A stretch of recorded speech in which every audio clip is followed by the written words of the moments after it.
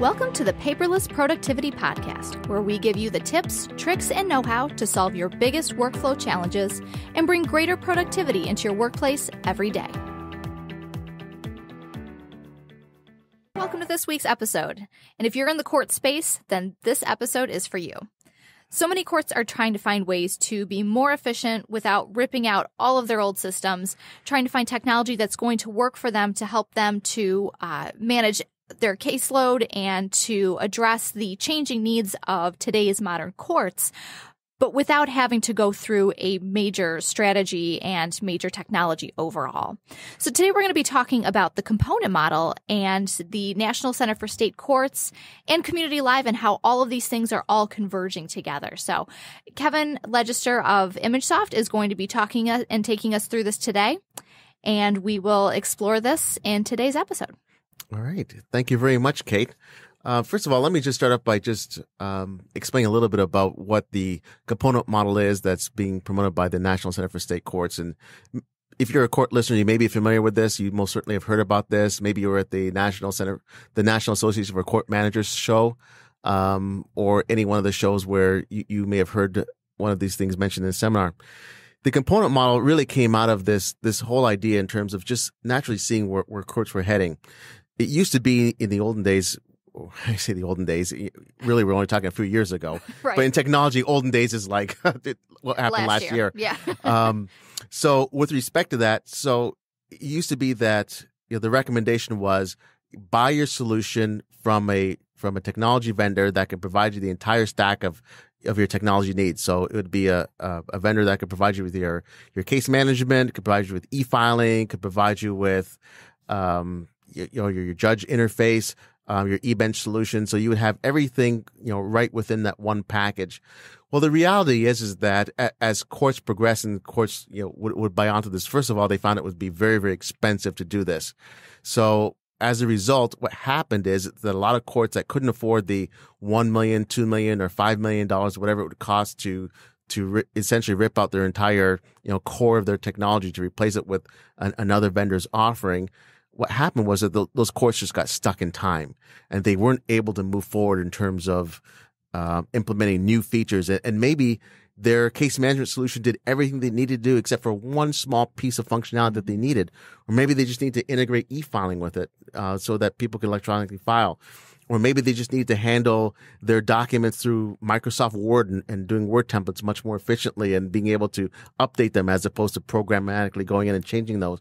So it was just these small bits of functionality that a lot of times the courts were looking for, and they couldn't get to without ripping out the whole entire infrastructure and changing it for something new.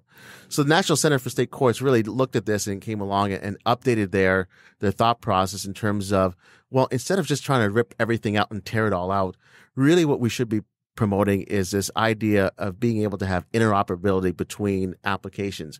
Mm-hmm. So with respect to that, a court could say, I've got this case management solution, and I want to be able to handle the development of judges' orders and things like that using Microsoft Word as opposed to something that's really just code-based that's inside our legacy application, and being able to just buy that functionality that could easily just essentially just snap on to what they currently have. And so instead of spending $2 million for a whole new thing, mm-hmm. they could spend maybe, $100,000 and you really get this new functionality and be able to really bring their court into the modern space. So that's really where that comes from in terms of this component model is having technology partners and technology vendors really develop their applications in such a way that it tends to be much more open, and that courts can implement pieces as to what they need to, as opposed to having to, essentially rip and replace their entire technology stack. And I would imagine that there would be some concern about that, because if you've already paid for the investment of some massive legacy system that is just, even though it's no longer doing the job that you need it to anymore, I'm sure there's a lot of hesitation about just having it go completely out the window, because there's probably elements of it that are still useful, but it's just not meeting the needs of what you need for today. So I would imagine that having this component model is probably helping to address some of those concerns, thinking, well, we already paid for this massive system. We already invested so much that they may be hesitant to include a new system. So perhaps being able to add on these things that address those new needs could be really attractive. Yeah, you're exactly right. There is a lot of hesitation, and if you're in a small county, it becomes extremely expensive to rip and replace with these newer systems. So if your county only has 100,000 people in there and you get a proposal for $2 million to add on to basically to tear out your whole entire system, that becomes very, very expensive. And that's shocking, I bet. And the moment that somebody comes up for election and says, your opponent comes up and says, hey, this is a big budget issue, and you essentially have to raise taxes to pay for this, that becomes a challenging notion. Not to mention the fact that it's not just the cost. The cost is just one area, but there's another area that we have to think about too, and that is anytime you rip out core technology and put something else new in that's that different, you take that person that's got 20, 30 years of experience and you turn them into a person that really is essentially a newbie. It's their first day on the job. So you lose a lot of that experience with respect to that. Now, there are some cases where you do need to replace your core systems, your case management system, for instance, if that becomes the need, because it's just so old, it's no longer supported, there's security concerns. But you're right, in many cases, that's not the case. That's not the driving factor. Driving factor is they want to have electronic filing for their constituents and for attorneys so that they can reduce the amount of lines that show up at the courthouse every day to file papers. They want to have more advanced document preparation capabilities.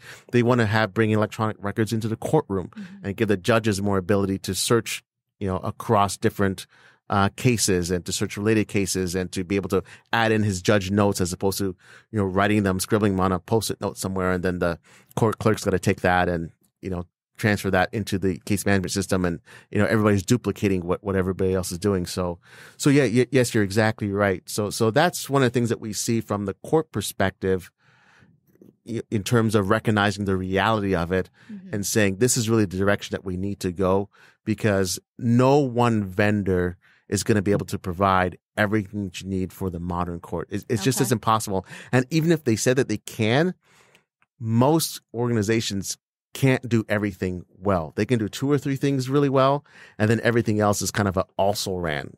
So anyways. Yeah, no, I was going to say, it seems like in some ways the efficiency of having a one-stop shop for software seems like it would make a lot of sense. So I could see the mindset and the thought behind that. But it sounds like in this case, courts are going to be best served by going with organizations where they have a particular strength and being able to work with them with their software systems that really address specific needs rather than, like you said, one organization that claims to be able to handle everything well. Yes. And that's, and some of this is just left over from the previous decade in terms of technology, where there was this idea that, there's not invented here approach. So if we didn't invent it, we don't want you to buy it type of thing. We want you to do everything with us. Yeah. So a lot of these technology partners that are out there, while they claim that they can integrate and they can interoperate with other applications, they're not really set up to do that. Their applications aren't set to do that. It costs a lot of money to create even a single integration, and the court can't even do it themselves. It's something the vendor has to do, and it becomes a very expensive proposition. So a lot of times it just doesn't happen because a lot of vendors, this is the way they approach, this is their philosophy, and it just makes it a challenge for them. And that's one of the things that, that we've tried to do in terms of our approach has always been that, we want to make sure that whatever we put in, our philosophy has been, let's complement what you have. Let's work alongside. So in a sense, we kind of pioneered the component model and for our customers. And that's something that we want to see a lot more in the industry is more people, getting onto this bandwagon and making it possible, because you can be about, we believe in making justice available for all. That's what we want to do. So we want to make courts become as modern as possible. And I think as other partners that are out there and other courts and court admins are out there. They're all asking for the same thing. And this is really where the industry is driving at is, hey, everybody, we need to be able to play nice together. We actually saw this in the banking industry many years ago where they had the same thought process was everybody was, just trying to go with their one core provider for everything. And they realized that they were not getting the best of what they could possibly do, that the bank could do, the technology vendor could do, 2 or 3 things well and the other things were just kind of also rans, and they ended up having to go outside anyways. And then they didn't talk well together. It just caused a lot of issues. So having this in our modern day, this idea of being interoperable, this component model where, you can purchase, a small bit of functionality from one provider, get and another one and put those together easily and even have the court engage with that process as well. And being able to take advantage of that will allow courts to become modern much quicker, much faster, at a much lower cost. And the taxpayers are the ones that benefit from it because not only do they get justice served to them easier and at a lower cost and much more efficiently and in timely fashion, but it just means that we don't have to raise taxes as much to rip and replace systems that are functioning perfectly well. Okay. And this was really covered pretty heavily and pretty well at Community Live recently, which is Hyland's big customer event. So first, can you explain who Hyland is, what ImageSoft's connection is with Hyland, and then what Community Live is and how this all came together? Sure. So we're seeing this convergence happen. So we're seeing this in the court space, but we're seeing this happen in other places. So Hyland Software is a company out of Cleveland, Ohio that is one of the leaders in the document management, workflow, case management, content services. There's all different terminology in terms of way of thinking about it, but they're the ones that, the kings that are out there in terms of what they do and the organizations that they've helped. They're all over the world. They've got over 10,000 different customers, and they've just succeeded where, if you look at, Gartner as one of the organizations out there that rank these different organizations, they always seem to be in the leader quadrant for what they do. So they're doing it really well. And they have this philosophy in terms of integration. So they want to integrate with everybody as easy as possible and simple as possible. They want to complement systems that are currently in the workplace as opposed to ripping and replacing that out. And they also want to make their technology accessible so that instead of requiring somebody with a high degree of technical skill that's required to deploy even a simple solution, they've designed it so people who are like a super user or a business analyst can really deploy, some fairly sophisticated solutions and just rely on their partners for those, really technical things and, that they would need. So that's kind of the genesis in terms of who they are and how they've grown. And ImageSoft has been a partner of Hyland Software for many, many years, for over 2 decades, or almost 2 decades that we've been a partner of Hyland Software. And so we've grown with them. And so because that's the philosophy that they've taken, that's also the philosophy that we've taken as well. So every year they have an annual event, which they call Community Live, which is their user conference. It's people that come from all over the world, Omnibus users, executives, leaders that come in and they talk about, topics and trends that are happening in the industry, as well as, what's happening, how is Hyland meeting that with their solutions and how they can help organizations to become more efficient and more effective in terms of what they do. So at this last conference, which they had in Nashville, which I love because that's kind of my stomping grounds. And everybody loved it. And even if you're not a country music fan, it was fun to go down there and enjoy some rich country traditions in downtown Nashville. But at this recent conference, they were talking a lot about what they call content services. And what content services means for them is that there are pieces of functionality that you can make available to a device. So for instance, I'll give you a simple example of that. Most of you who are listening on this podcast probably have a smartphone, and you could take this smartphone and take a photo of a document, for instance. So it's not really efficient to put on your smartphone the ability to take that document and to optically read all the characters on that. That requires, another application to do that.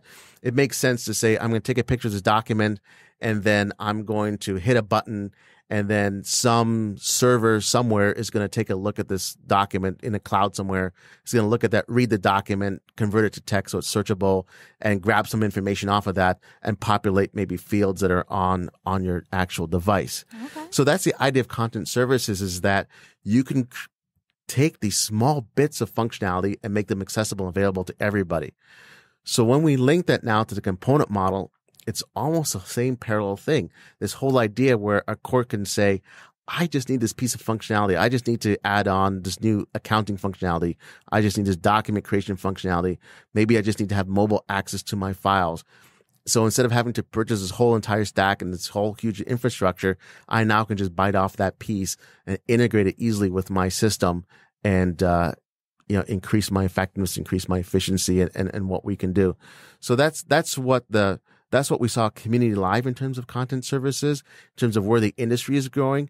That's where CIOs, chief information officers and IT execs that are out there, that's what they're asking for, as well as more people are asking for this idea that we can create this interoperability where we can buy pieces of software, pieces of functionality that we can use and integrate easily into our technology, into our solutions that make our users more effective and make them more efficient, as opposed to, I need to buy another server, I need to buy another box, I need to, set up another server room, another server rack, just because I wanted to have this piece of functionality. And that's what we're trying to do. So we're seeing these two worlds coming together. Okay. And we think that just means a huge amount, not only for courts, but really for anybody that could be listening to this podcast in any organization, in terms of being able to advance the ball down the field in terms of how you do business. Okay. So say some organizations, they're starting to see that, okay, this could really work for the way that our courts are operating or the way that our business is operating. What are some of the questions that they should ask of any software provider that they're working with to make sure that this kind of interoperability and this kind of integration is going to be able to happen? So if they start exploring systems and trying to figure out, which system they want to go with and which ones are going to work the best for them, what are some key questions that they should ask their software providers? Oh, wow. That's a great question, because everybody that's out there says we can integrate. Sure. So that's the one that, how do you get around that? One of the questions I would ask is, there's actually several questions that I would ask. One of them would simply be, who have you integrated with? And that's one of the questions that needs to be asked is, have you integrated with, our system? Have you integrated systems like ours? And then that's an important question to ask, because then that helps to weed out and say, have they actually done this type of work before? The other thing they need to ask is, well, what's your methodology for doing this? How do you approach integrations? And that's another question that you can very, very quickly tell that if somebody can't explain to you their methodology, how they approach integrations, they probably aren't very strong at it. What they might have is they might have what we call an application programming interface, what we call an API. They might just have something that's out there and maybe a glossary or a book in terms of, here's how you integrate, and they throw the book at you and say, go to it. There you go. Okay. Or they may be somewhat secretive in terms of, well, we handle it all, we take care of it all. And what that really means is they have to go back, and to make that integration work, they actually have to go in and write lines of code and recompile the software so that you have a unique version that actually integrates with your stuff. And that you don't want, because then it becomes harder to support you. So those are some things, the questions that you want to ask is, who have you done this with before? What is your methodology in terms of how you approach? And the third thing is, the third question I would ask is simply this, and this is probably the biggest giveaway, and this is the number one question that I would simply ask is, if we want to do an integration ourselves, is it possible? And that tells you how open they are or how closed off they are. And if they say, yeah, you can do that, here's the tools, here's the book. We even provide, there's training that you can take so you can create your own integrations, and you can take this to the next level. You can integrate other applications with it so that maybe a court or organization can take some of this on if they have sophisticated, people in their technical department. Then that's a big, huge giveaway in terms of what the capability is. The third thing is, another question to ask is the question of, if we need help, are you willing to work with our vendors to make this possible? That's another great question to ask, because a lot of them will say, yes, we can integrate, we can write some code, but they really don't want to talk to your other technology partners. Oh, yeah. And that is such a huge key, because somebody has to take ownership of the process and somebody has to lead it down through. And it's not going to be the court. It's going to be one of the technology vendors that's going to say, hey, I'm willing to corral everybody into a room, whether it's a virtual room. Let's have this discussion. What do you need from us? What can we get from you? How does your code actually work? And actually work through and lead you through that process so that you end up with a really good result at the end. That's a fantastic question. So they need to be able to play nice with others. They need to be able to play, not only be able to play nice with others, but to be willing to play nice with others. And unfortunately, too often we've seen too many technology providers, and this is part of the reason why National Center for State Courts has been pushing this and trying to get vendors on board, is that a lot of them don't want to play nice. They can, but they don't want to, because they see that as risking sale of one of their own products as opposed to saying that we're really open. So we as an industry, we still have to get to that point where we're really there. But there are partners that are out there that are already at that point that will take you there and will get you there a lot sooner, and will get you there a lot more cost effectively as well. Okay. Now, are there any resources that we could point people to where they might be able to learn a little bit more about the component model, or about what the National Center for State Courts is covering with this? Sure. There's all kinds of places where you can, certainly if you can go to the National Center for State Courts and you do a search on their website, they've got all kinds of documents and white papers and essays that you can learn about the component model. We've actually had some articles on it that kind of explain it more from a layman's non-technical term, where you can actually go to our website at imagesoftinc.com and you can actually access that. As a matter of fact, we'll put the link right in our website where you can go right to that and read that article and help explain to you what that means, a little bit more detail. But it just helps you to understand in terms of what the approach is.